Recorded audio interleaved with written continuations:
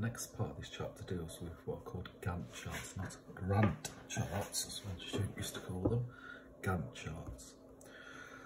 So it's about putting this information into a chart, which is then easy to use when you, in terms of trying to schedule activities like assign workers to them. Okay, so this is dead easy.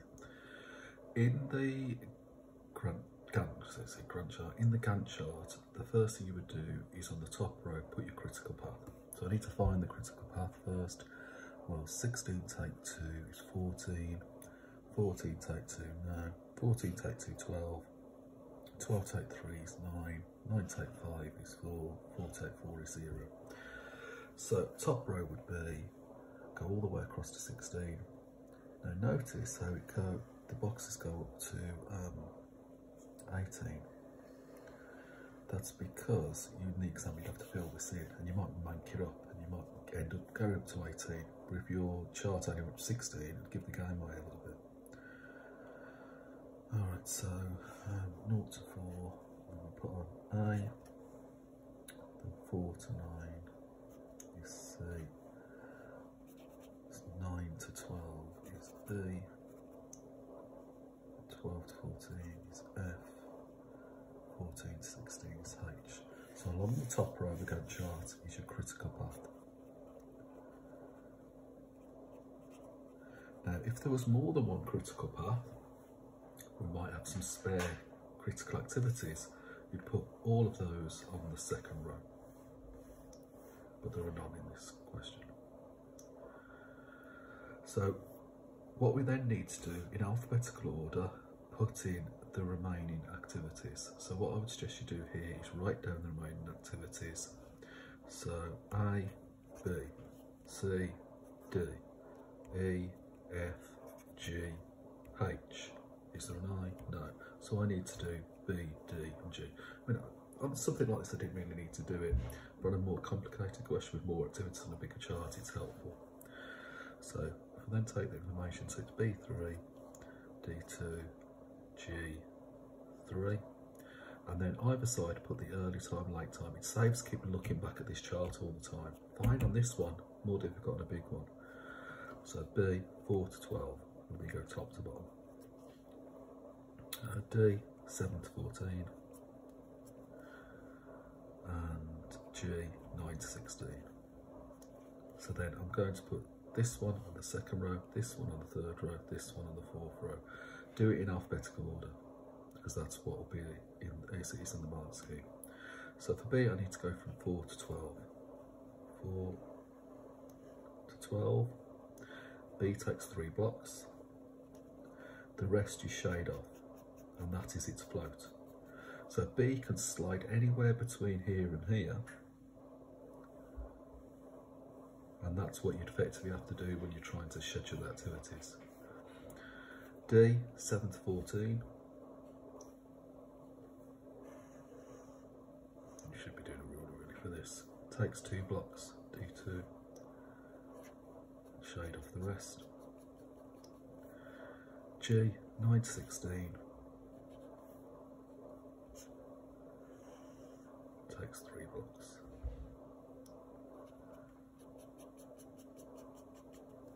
And I should say, if this represented days, this would be day 1. So when you talk about day 1, you're talking about this block here. So you look at the end numbers. This is day 2, day 3, day 4, and so on and so forth. So C can only start after day 4. So effectively you start it on day 5. But it can get confusing. Alright, let's look at the next example. This is a complete one. We need to fill in the activity network, draw the Gantt chart. Okay, so 0, 4, 6, 9, 3, no, more than one critical path probably. Just check if that right, 9. Okay, 14, 11, 14, so 19 v 20, 21s. This will put 3 into this one. I've got 19, 19, 21, 26, 24, 26. Okay, let's work out. rows is pretty ominous. 26 take 5 is 21. 21 take 7 is 14. 14 take 10 is 4. 4 take 4 is 0. Unfortunately, I think that's easy. Let's go back.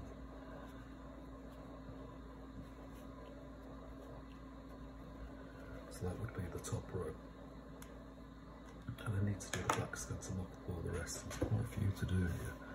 So 26 take 4 is 22. 22 take 9 is 13. 21 take 8 is 13. So it's quite forgiving, that one, because it's the same for both. 22 take 5 is 17. 13 take 2 is 11. 11 take 3 is 8. 17 take 9. 8 is 9. So 11 take 3 is 8. Okay, so first thing I need to do then is see how many rows I've got. Let's just start off by doing the critical path first. So I'm going to get all the way to 26.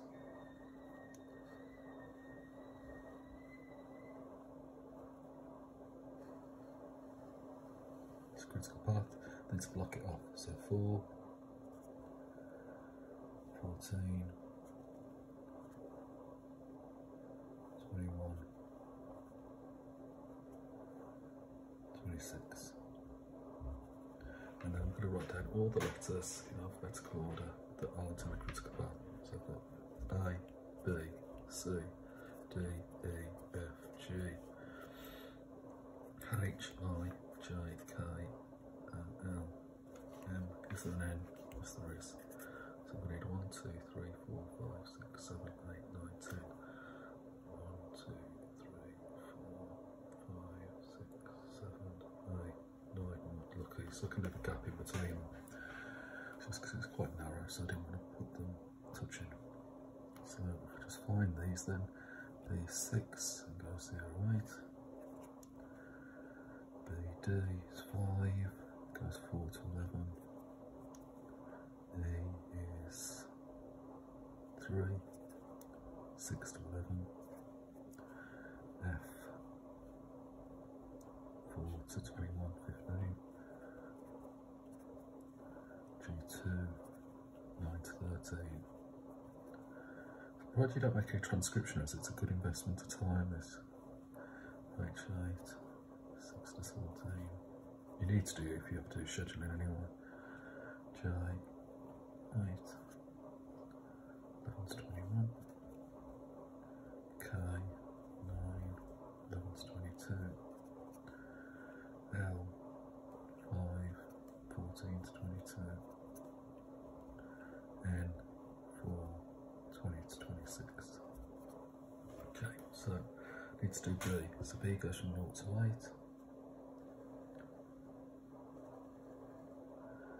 Take 6. I'm going to block off 2, it's got a flow to 2. D, 4 to 11.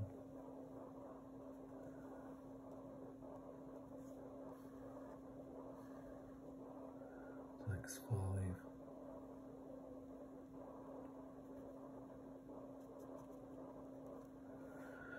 E, 6 to 11.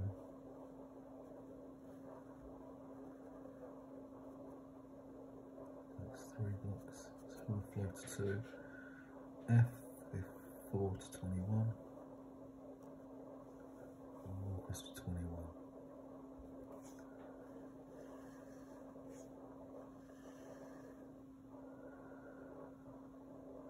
Can't read her handwriting. That's 15. Right, so 4 to 21 is 17, takes 15, and we have 2 float. Rather than counting 15 blocks, doing that was a bit quicker. G, 9 to 13.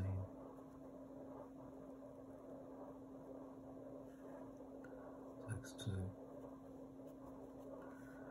H, 6 to 17.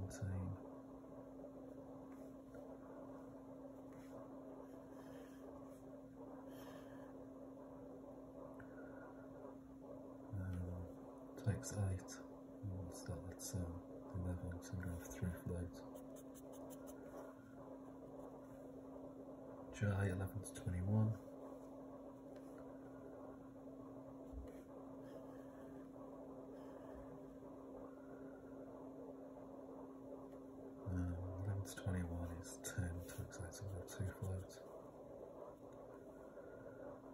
K is 11 to 22. So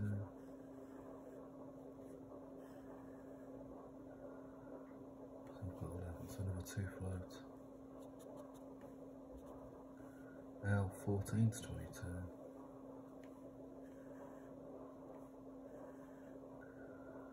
Next 5. 3 floats.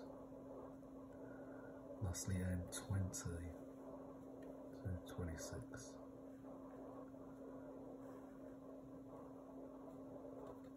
2 floats.